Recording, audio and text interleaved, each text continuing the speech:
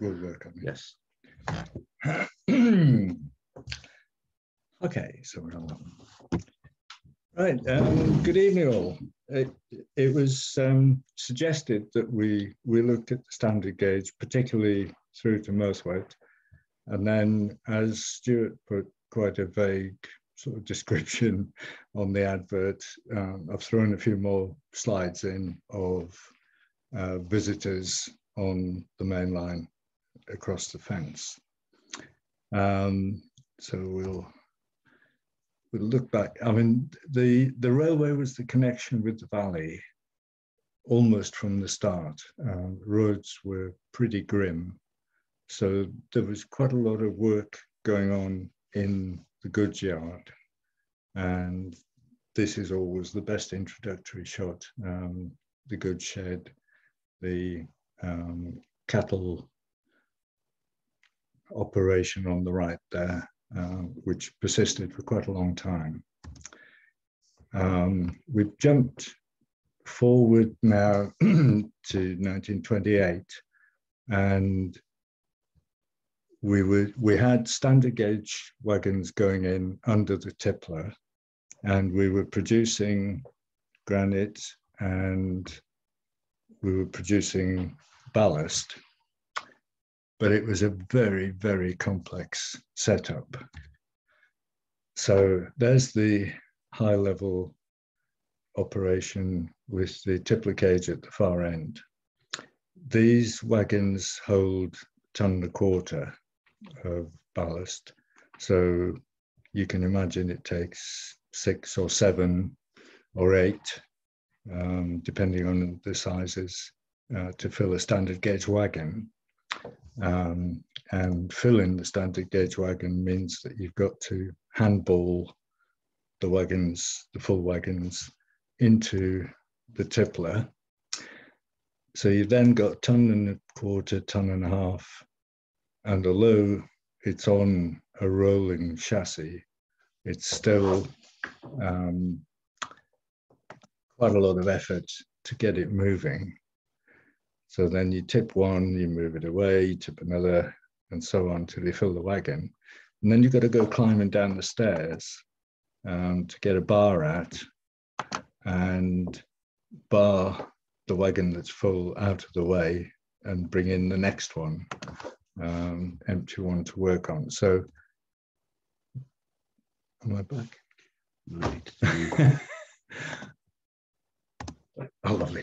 So the first solution they tried was to buy the 6-ton bogie hoppers, which had a very short life here, but an interesting life after that.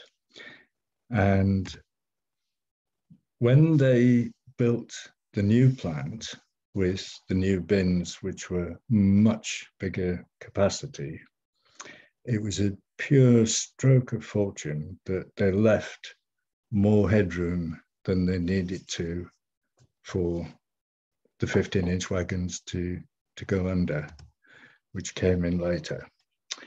Now, originally, it was thought that the tippler was removed as soon as the 6-ton bogie hoppers came in. But, and I'm sorry about the quality of this picture, just to the right of the 4th column from the left, you'll see a little kick in the wall on the side there. And that kick is actually quite useful because we've now discovered that they kept the tippler at the end, so they kept all their options open throughout the whole process. So as I say, remember that little bit of wall there, and in this shot, sort of bottom left, forefront of the shot, you can see the kick in the wall, and that means that the 6 tons were loaded further back than the tippler, which is over to the left. So it complicates matters, but it explains why we haven't seen any pictures of the end of the gantry with the tippler gone, because it all went at the same time. And the tippler is in the far distance. It's just below the signal box on the horizon. And the bank is substantial because we're way up past the engine shed, and you can see one high level siding with a second one towards the back, which is even higher. So you can imagine the amount of soil that they had to take out. And although this is a 1963 picture, it does sort of illustrate how they unloaded the standard gauge sleepers. We took 118 tons of sleepers, which Tom thought were in pretty poor condition. And they must have been unloading in one of the sidings because it took 10 men a week to unload 118 tons. So it's quite an operation. Now, we're having to apply the pictures logically because of the pictures further up with the Kerr Stewart. So we're actually starting here at the beginning of the loop for the standard gauge, and that's Ravenvilla behind. And over to the right is the 15-inch gauge going in. And I'm saying these are all out of sequence because you would think that from the previous picture to this, that little bit of line would be the first to be done. But we're now talking about ratty logic. And what we actually did was we started just up at Ravenvilla, just up from the big points, and we laid standard gauge sleepers, then put the narrow gauge track back in so that we were completely ready. We'd started in March 1929, and by May, which is Whitsun, which is the start of the tourist season, the narrow gauge track was complete. That then meant that they had time to add the standard gauge rails either side. So this picture, is this about where the camping coaches are now? With the engine shed in the background? That's the engine shed. That's the carriage shed, which is still, so that's Dickie's workshop. Mm-hmm. So yeah, they'd be over on that siding. Right, okay. But like I say, that's actually jumped forward. And because we've jumped forward, we might as well go for the motive power that came in. We got the Kerr Stewart, and it arrived in December 1929 as part of a goods train. And as it was part of a goods train, they actually removed the chains linking the axles. And we think the chains were in those boxes. And they're just in the process of refitting the chains. You can see right in the foreground, slightly left of center, there's a long black line. That's the chain for the far side between axles 2 and 3, which we can see that they're waiting for the chain to join them up. So drivers at the front to the front axle. Then on the far side, front axle was chained to 2, and then on this side, 2 to 3 were joined. So that was how it drove it. And we thought we'd just prove that it did have a cab plate at the time. And they've started playing with it. There were a few teething troubles. This is quite a nice shot because the standard gauge loop isn't complete, but they're getting there. And in the background, one of our tipper wagons, which was used, and the extension to the engine shed, which shows quite well. And this is a slightly later shot when they'd actually got into operation. And they built a shed for the coast steward to protect it. But anyone who lives or has visited Ravenglass frequently will know that most of the time the rain is actually coming horizontally from the left. So why they didn't protect it more, we just have no idea. So having removed the tippler, we now have a very similar view, but the siding to Murthwaite is now continuous. This is a little excursion that's been popped into the Queen's siding.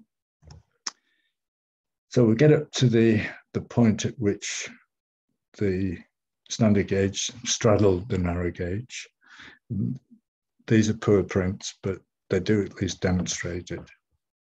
So that's looking back towards Ravenvilla, and that's looking out towards the marsh. And as you can see, it operates just on the one standard gauge rail. And that is now set. You see the signal just to the right. Is a very rudimentary signal, shall we say. And passenger tractor heading up the valley and just joining the section. Although this is slightly later, it still looks quite tidy, but it gives a good example of how they worked the system. It does confuse people who see it for the first time, who think it's dual track, but it isn't. And it seems that when they were returning the empties to Murthwaite, it was easier just to push them than to do any complex shunting at the other end. And the Rerailing, I don't know what you call them, struts on both sides suggest that it wasn't a rare occurrence for it just to fall off, which refers back to Tom Jones' comment about the sleepers. So that's again it just pushing it up the line. And again, slightly later shot. Sorry. This is from 1950, but you can see the dual gauge again. And we're now approaching Murthwaite, and I'm afraid my blow up isn't very good, but just ahead of the passenger tractor you can see a pile of ballast, and if you look really carefully, the tree on the left in line with the right hand side of it is the signal, which I tried to get a little bit closer and it's not brilliant. But that's another shot with the rather fine lever for the points. And again, it's a very rudimentary signal. And looking back, the pile of ballast is still there and the signal sort of fades into the background. And that's a very similar shot from a couple of weeks ago. Nothing much has changed. So they got into the crushing plant, and as we said, the fact that they'd left extra headroom was a pure coincidence on the left-hand side. They did actually have to chip away a few bits of concrete that were protruding to get the wagons in. But then when they built the extra bin on the right-hand side, they gave themselves a bit more clearance. That 15-inch gauge corner is quite impressive, isn't it? It's almost a Hayward corner, isn't it? And health and safety would love the ladder to get up to the top of the conveyor belt. And on the left of the ladder is one of the small crushers, which was brought out. And a couple of nice general shots. This is the famous Rick Isles shot from 1949. And the whole system has changed. The feed is on the left-hand side. You can see the main line going through, and the row of wagons have just been emptied into the crushers, which were at the bottom, and then fed up the big elevator. Goes Stewart there, and an oil tank, which is still, well, we've actually found 3 at Murthwaite so far. We'll see them a little closer up. Again, just a general view of the operation. Most pictures of Murthwaite seem to be taken from the train. And bottom left is the oil tank. There were various forms of tank, but as I say, we've discovered 3. 2 of them are almost buried at the back of Murthwaite, but could be brought out. And a little shot that just shows the chain drive quite nicely on that one. And another general shot from just a little bit later. But and my favourite shot, which is one of the Castlereagh ones, of shunting in operation, and again taken from the back of a moving train, NG41 just poking out on the left there. And according to Tom Jones, his note on this one, because it's one of his photos, his note is McLaren Benz, broad gauge, last trip from Murthwaite, July 1955. So that was the swan song. Nice picture.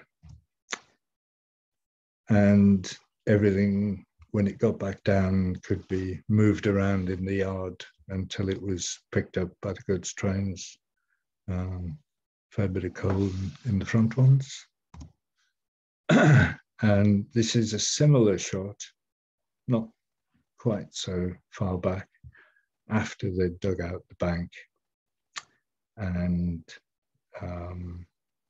the loops there, and the Coast Stewart still there. And around about 1955, we have 2 or 3 pictures of it just parked up. That one we're sure is 55, and we've even got a precise date for the next one, which is the 10th of October, 1955, taken by George Barlow, and proves that the Coast Stewart was still there. The shop on the left is entirely new. It had only just replaced the small booking office. And in the waiting room on the right there, they've still got the castellations and things from the Queen's coronation in 53. Another good dating thing. And as usual, it may have come in on a goods train, but it went out by road. And although it's not a brilliant shot, it is slightly sad to see it go. It's still only just fitted even then. So looking back again at Ravenglass Yard, it actually stayed very, very similar through, this is 1960. And although the cattle dock fencing seems to have gone a bit black, everything's still in place. Camping coaches have arrived. And the first step was to take the fencing off, but leave this great lump in the middle. And sorry, I'd lost the cursor there. and I thought I'd put that in because it's a nice mixed goods train as well. Someone important must have been there, because that looks like a Mark II Jaguar in the car park. Yes. Can't see what number we're on. It must be 47. I haven't got a date for that, but 63-ish. So that's it. It couldn't have been Captain Howey by any chance, because I read somewhere that last few years he would make impromptu visits to Ravenglass. It's possible, but it's actually a bit ordinary for Captain Howey, I would have thought. He had some fairly spectacular Hispano-Suizes and Rollses and things. I think a Mark II Jag is probably a bit more bank manager, isn't it? Yes. He had an E-Type about that time, a red one. All right. Also an Austin Gypsy, which he used the same French grey paint for that he painted Southern Maid around the same time. Yeah. I'll have to show you pictures at some point if you want to see them. Is it misbehaving? Right now. Then the first change in the goods yard, everything else was still in there, but they took the siding away to the cattle dock. I thought I had dates for these. I'm sorry I haven't, but this is again very early days because the Coniston Bridge has just arrived on the right-hand side. A Fiat in the car park as yes, well. That's Doug's, yeah. Doug's It's not shot. But, the footbridge. Yeah. Oh, right. Yeah, so that had been bought and was being treated and painted there before they moved it into place. So that's the thing that's just by the flagpole, isn't it? If yes. People are wondering what we're talking about.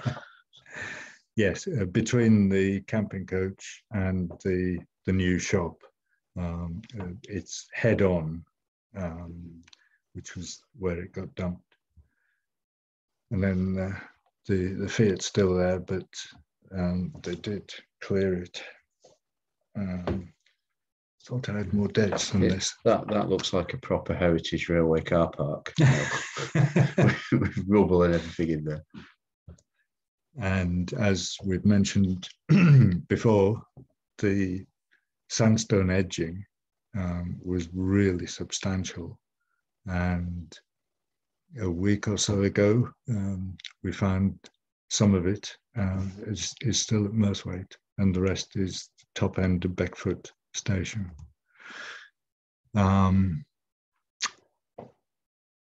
So that's getting better, getting more like a proper car park. And this is the final move of all the sidings. So literally a week after this shot was taken, the line was completely disconnected. And within a fairly short time,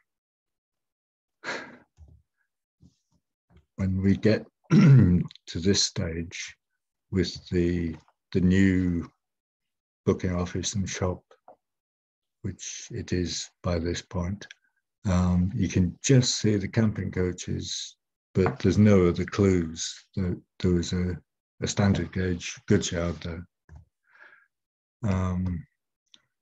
I know we have to focus on that, but SAT site, and then Mass New Engineering Workshop. So that was as that developed. Then we thought we'd throw in a few visitors. Quite a few of the early ones were just Douglas going to the fence and pointing the camera. And this is an inspection coach. We have 2 shots of it. And we'd be grateful for any information if people have them. We may put these ones up on the CRA website. This one equally, we believe it was on its way from Barrow to Workington to operate, but with very few details. Douglas, when he did give us details, gave us the year.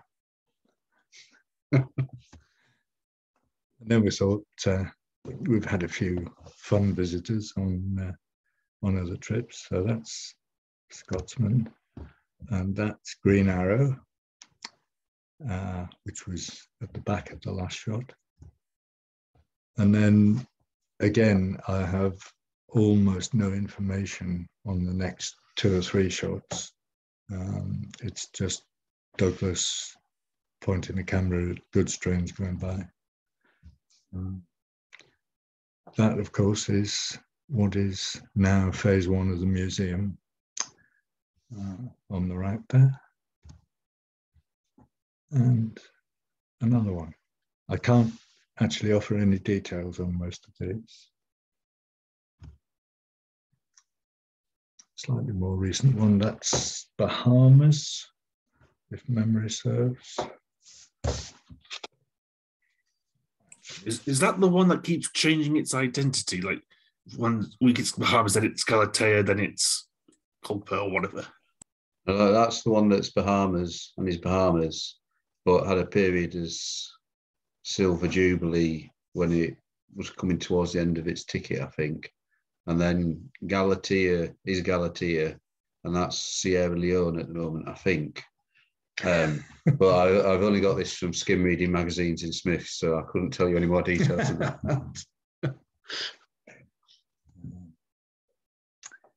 And of course, we had to throw in the Hogwarts Express on its way past.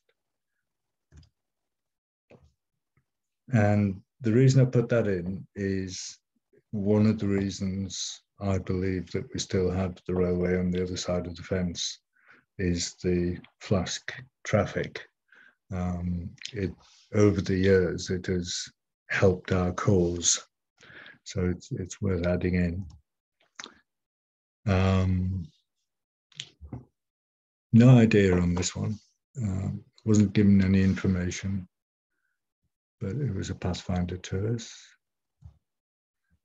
And I'm sure if Mr. Dixon's watching, he'll fill us in with details.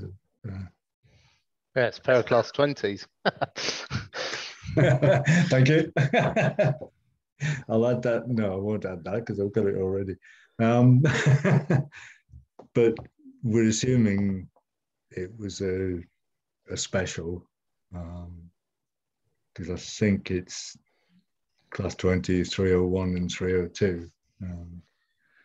Yeah, so, if you've got dates, there's a good rail tour website that'll tell you exact details of where it came from, but without dates, it's more difficult. Yeah, I seem to be short on dates on this one. I think what I'm reading from is the early version of the notes, and as usual, I can only apologise. It is Pathfinder because there's a little sign above the buffer. This is the Burma Star and another charter. North by Northwest.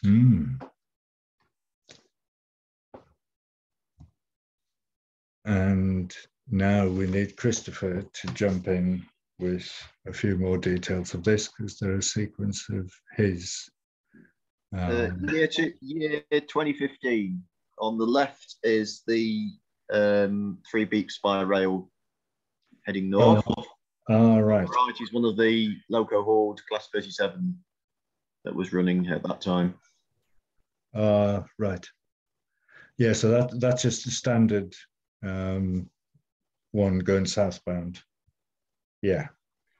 Yeah, that was the period where it was top and tail. They were top and tail before the DBSOs arrived. Yeah. So yeah, it would have been 2015.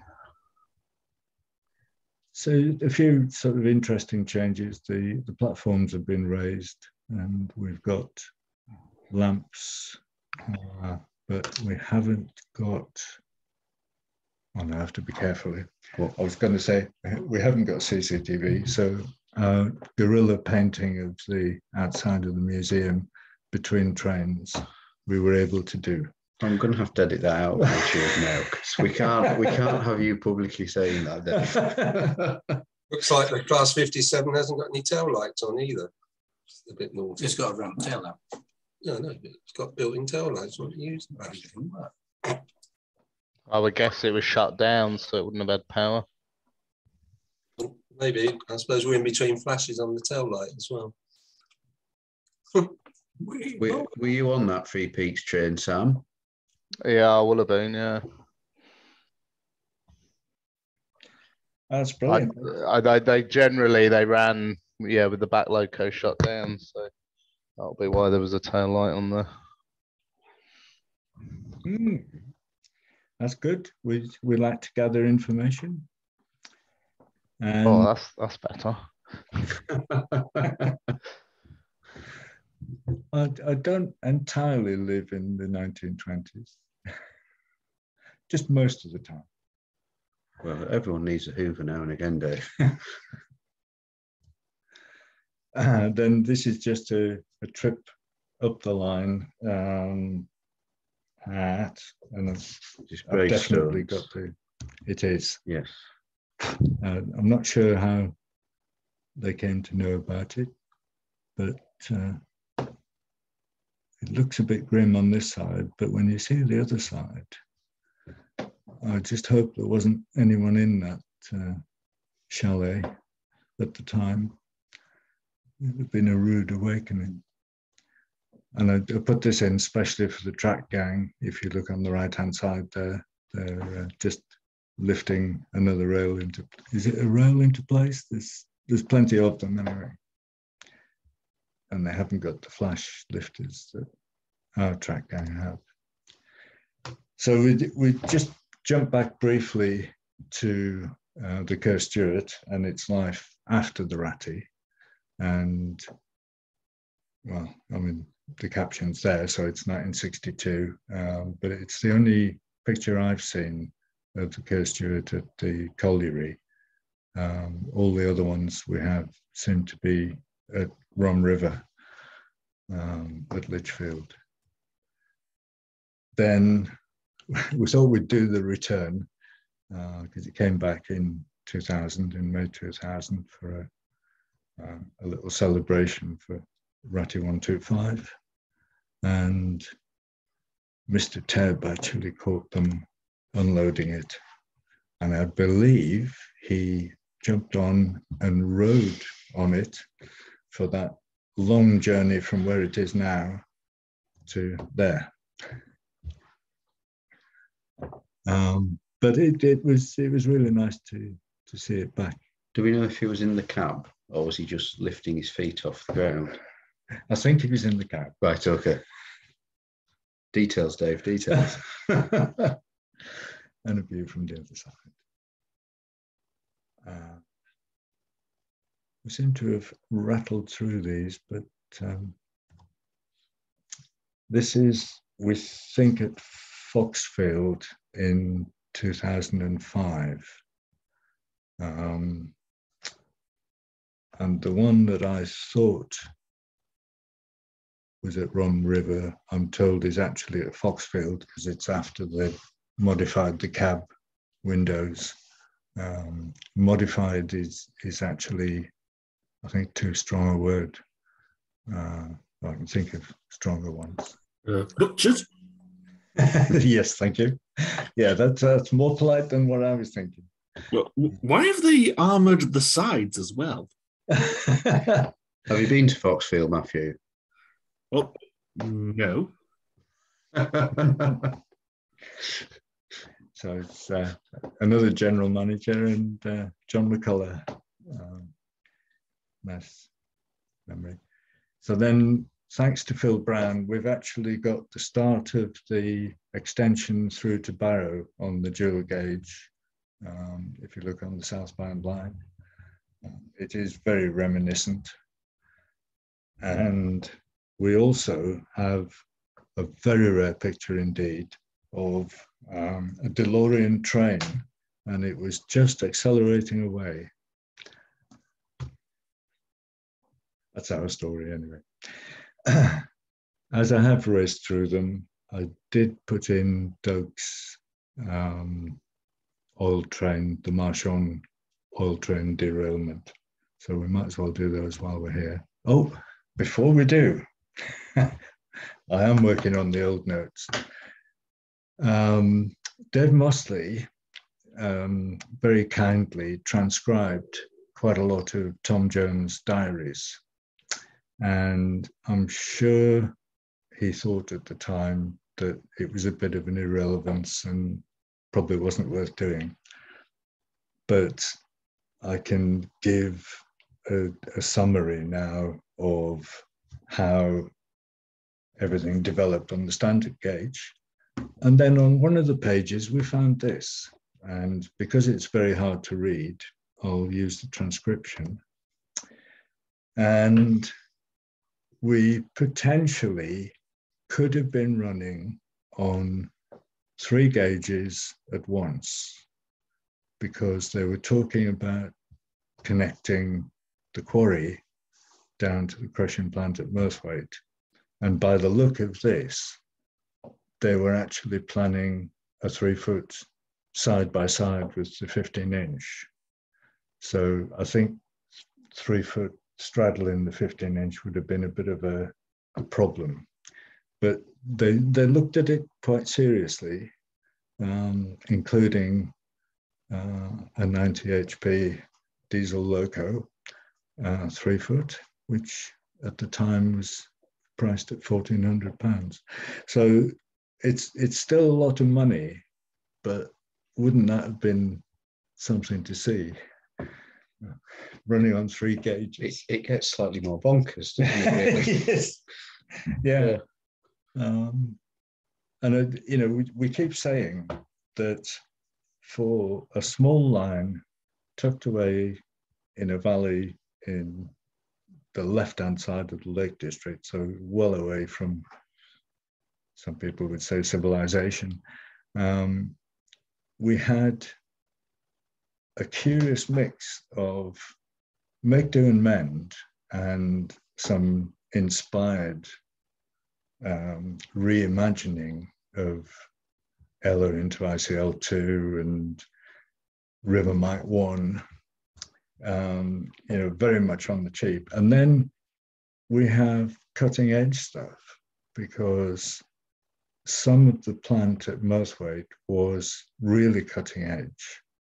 And we've had mining engineers who've come into the museum and said, you know, we didn't know there was a 48-inch vertical crusher, and we've only got the plate, and this guy was going off to research it. We haven't heard back from him. But in essence, the answer to that is the Liverpool connection, because with a firm like Cunard and the connections that Sir Aubrey had, he was across what was going on, what was about to go on. And we think that was the reason behind the cutting edge stuff. But, you know, then they build River Mite. So it's a complete contrast. It's interesting as well, because someone might correct me, but I mean, I know we're talking old horsepowers and when they were proper horsepowers, but some of our locos today on 15-inch gauge aren't that far away from that horsepower rating. Right. Which is quite, you don't realise how big our stuff is now. Yes. Compared to vintage stuff. I could be wrong there, Christopher may correct me, but it's just, it's quite eye-opening when you see these sort of figures quoted. Yeah, unfortunately, Tom didn't date lots of his notes, so we don't have a date for this, but it does seem to be around the same time that we got the Coast Stewart. And again, we were ahead of the game in getting a standard gauge diesel. That's essentially our foray into standard gauge. We'll have a look at the comments and see if there's anything. Yes, the standard gauge was only 90. the thing we should remind people of as well, because this we were talking about earlier this week, the museum here's collection policy, although it's very focused on the Ravenglass Nesta Railway, we do actually collect all railways and industry in the locality of the railway. So although the standard gauge stuff might seem irrelevant, it's actually quite important in our collecting here.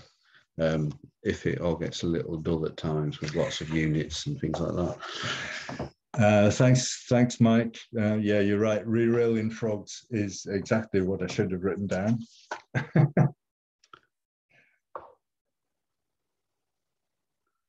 And the Glencoe Folk Museum is recommending we talk to Mike Powell for big railway information in the 1960s. Yes, we do have some of his photos, and I was looking to put them on this collection, but they're not all local. I couldn't actually find any really local ones. And Robert confirmed Bahamas is Bahamas, and Christopher confirmed that Galatea is the one with the identity crisis, and apparently it's out of ticket as well. And it was a Deltic, that one that looks like a Class 37. Ah, right. Which was Royal Highland Fusilier. Yeah, it was on a tour that ran from down south to Workington. I got on it at Preston. That's how I remember it. I can't remember where it started. It went through to Workington. All right, that's brilliant, because some of our information is scant at the best of times. Can you remember the year, Robert? Probably about 2000. I'm not sure, but right. I think it'd be about then. Excellent. And Jacob has put 1st of June 1996 for the 20 tour. Right. And one of Glencoe Folk Museum's friends had a Lima Burma Star, and it's a true story. Right. It's probably worth a bit now. I don't think you get Lima anymore. And Will Tilson, 8th of February 1997 for your North by Northwest tour. Oh, brilliant. With the Class 33. Hang on. So Dave is frantically writing all this information down. I don't know why I do this, because I end up making more work for myself.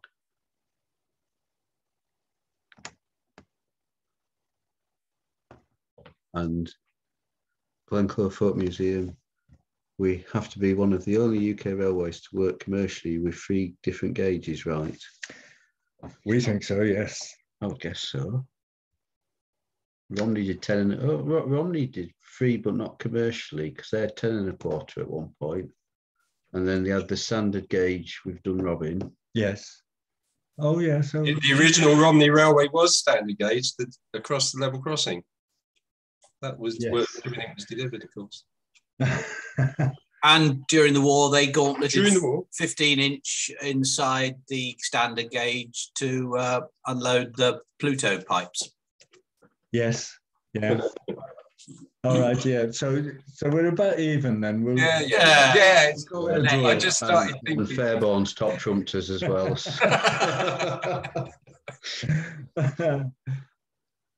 Yes. You said commercial. I think I was probably lost more money than it ever made. Christopher, he thinks that the Kerr Stewart was only 90 horsepower. Yes, it was. Because am I right in thinking that was the Welsh Highland one that they're restoring is not that far in date from ours in that prototype? It was literally period. months ahead of us. Yeah.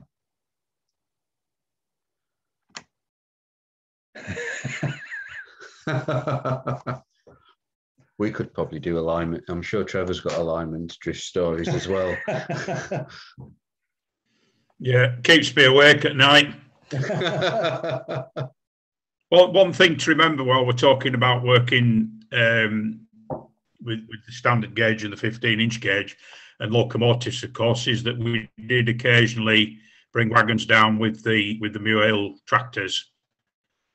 And one other little bit of snippet, which probably a lot of people know, is the damage to the concrete bridge abutments at Katie Caddy was a standard gauge derailment as well. On the left-hand side, coming down, the bridge abutments are damaged. Oh, right. Yeah. You remember the race bridge has got the concrete bridge abutments. There's another one shy of Miteside Loop, and then there's one at Katie Caddy on the curve there, and the one at Katie Caddy's damaged, and it was allegedly by a standard gauge derailment. Yeah, apparently, one thing, again, I only picked up from Tom's notes was there was quite a bit of realignment, some bits at the mill, and then a substantial slew across at Katie Caddy, because that got a mention. So, you know, not only were they sort of clearing a path, putting the standard gauge sleepers down, getting the 15-inch up and running, and then the standard gauge, but they were actually digging and moving around as well. And we, I mean, I don't know whether David's on tonight, but if you look at our track bed from the Dalegarth end of Miteside Loop, going up to the little bridge at Katie Caddy and into Wet Cutting, there's a tremendous amount of ballast in there. You can dig in to the shoulders quite a way, and there's a lot of ballast been put in there to build that up to get the, you know, to get in excess of 4 foot 8.5, the sleepers, etc., and a shoulder.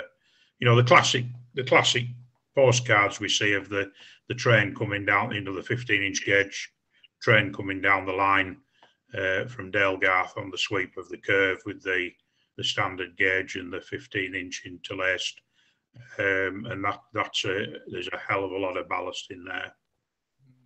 I don't know why I didn't put that in, because it's one of the Sankeys. It's a really nice picture as well. Yeah. Maybe I'll add it in next time.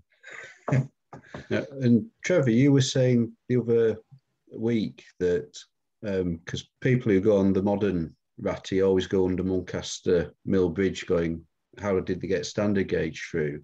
And you were saying you think that it was more or less the same level we work on today, weren't you? Or did I misunderstand that? No, I think unless anybody else has got another view, I think that you know, that if you lift our track out, there's not much underneath there other than Pinnell.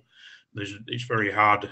I think it's kind of, that's where it is. That's what they've had to work with. And if you look at our formation now coming between Blackbridge and the road bridge, it drops away slightly, but it doesn't give you the impression that they've had to dig way down to get some depth to get under the bridge. And likewise, it's always fallen away on the Dalegarth side of the bridge towards the halt at Muncaster Mill. So I think it's kind of, that's what he's stuck with, sort of thing. We've got another photo that I didn't put in because I didn't want to copy too many out of the magazine. And it's one that we don't have the original from. Actually shows the coaster under Muncaster Mill Bridge, and there's very little daylight between them. So yeah, that's another, maybe I should have put the degraded one in.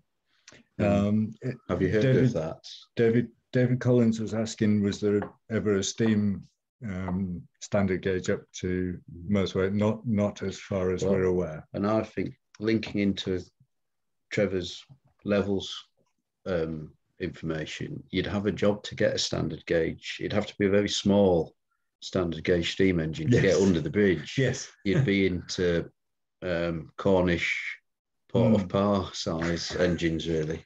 that'll be fun. Either that or no cab. Is there any evidence in photos of a standard gauge van going up the line, or are only the Kerr Stewart cab and relatively low wagons? There's certainly no photos of any form of van. I just can't think of any photos. So as far as I'm aware, it was just ballast wagons and the Kerr Stewart.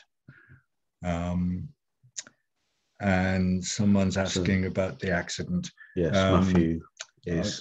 I really need to collar Peter and get the full details.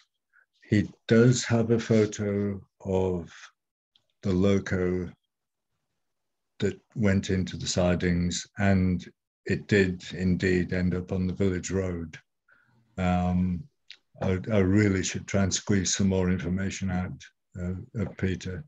I do have a list of questions for Peter, so we can add it to that list. So is that implying that a standard gauge loco ended up in the main road into Ravenglass? Yes. Gosh, that would have taken some sweeping up, wouldn't it? Yes.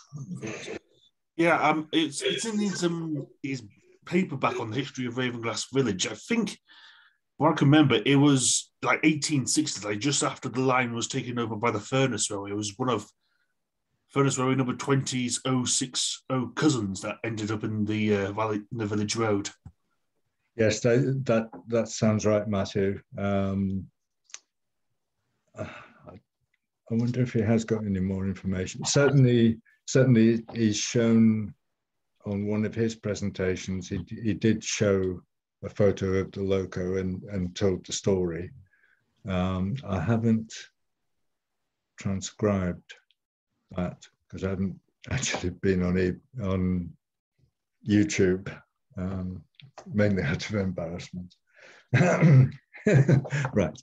Is that it?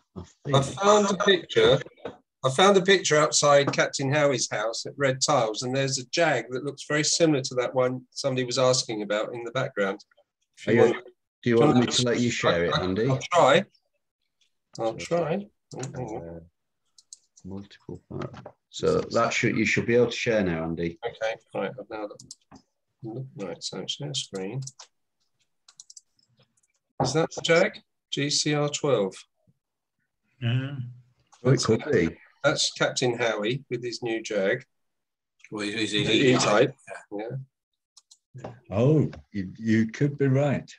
I don't know. Go back. Right. If I stop share now, you could perhaps dig that other picture out, and we can swap between the two. Well, we'll try next time. If you haven't shut it all down. Just bear with us. GCR12, I think that number plate was. Yeah, GCR12. We may not be able to zoom in that detail, but we'll have a go. Check the headlights. It's all pretty distinctive. So it's got an AA badge on the front.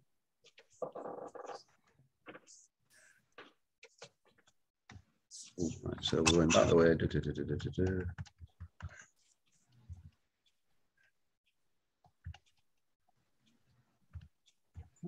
Oh, there it is.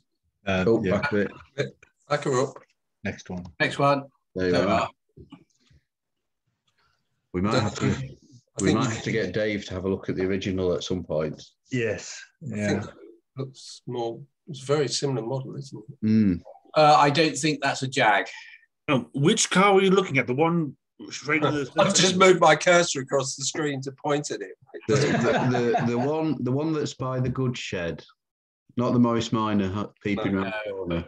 No, it's not. I don't think that's a Jag. No. Oh, well. All right. Now that I know which one it is, what you have to do is open up the original photo and then enlarge it, I guess. Yes. Yeah. Oh, thanks. That's more work for me. I've just zoomed in on our picture and it's got an AA badge on the front. Something or other. 2 spots, 2 fogs. Yeah. An AA badge and an A another badge. But, Incidentally, this is one of the pictures that Tony Crowhurst had. So I don't know where he would have got it from, because it's too early for him to have been old enough really to take many pictures. Oh, right. So, look nice and sharp. Yeah, there's loads of pictures from that era, all around red tiles and stuff. It could be Colin Gilbert. Can't remember what he was driving at the time. Looks more like a Daimler to me, personally. But yeah, that could be it, Simon. It could be Colin Gilbert.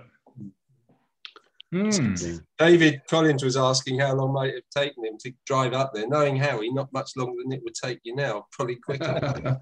There'd be less traffic then. Yeah. But he'd just knock him off the road anyway. The story is that just a thought. Sorry, just a thought on guessing who it might belong to.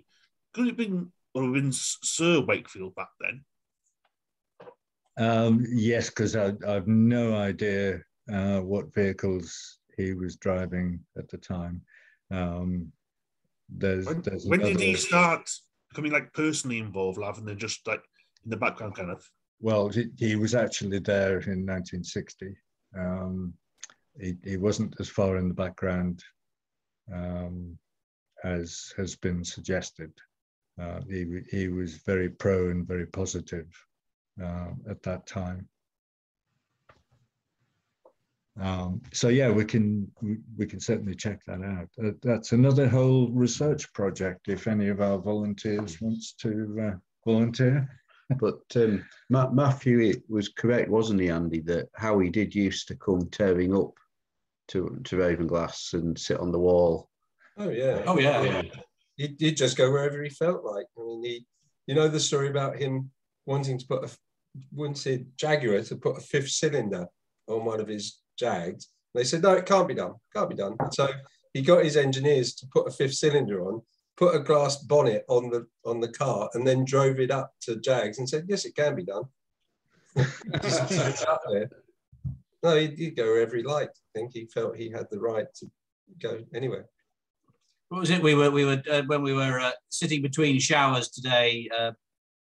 Steve Rogers, our S&T manager, was saying his brother was pulled out of the road by a neighbour because Howey came hurtling round the bend doing sort of a handbrake turn or something, and nearly took his brother out. You know. Yes, and Mike Decker in 1968 drove from Ravenglass to Romney inside a day. So yeah, well, to be fair to Captain Howey, the story we have from 1925 was that something broke on Goddess, and they set off late afternoon from Ravenglass, went to Romney, and got back for lunch the next day. Yeah. The part. So it wouldn't have been Romney in 25, it would have been Paxman's. Colchester. Yeah. So the Yeah. Oh, that's a bit shorter. Yeah. Probably no a lot. And Robert's given us the date of 17th of June 2000 for the Deltic tour. And by the way, I don't know if you've heard, with all the problems in Dover, both the M20, M2 and A20 are all chock-a-block at the moment with lorries. Yes. Don't try and come down to Kent by road. Any particular reason, or is it still? It's to do with the P&O. P&O cross channel. Yeah. Yeah. There's something like twice the normal number of lorries try to get down to Dover today than would normally go. 8,000 instead of 4,000. Junction 8 to 11 M20 is solid eastbound. It's about 30 miles. Let's hope it's cleared up before the Ugala in May. Yeah. Set off now. Well, as ever, thank you all for participating this evening.